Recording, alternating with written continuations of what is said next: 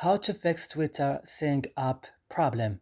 In this video guys, I will show you how to fix this on your Twitter. Just watch this video till the end. So now, and first go and open apps option. Here you have to search for Twitter. Open Twitter when you find it like this, and then what's next, go to storage.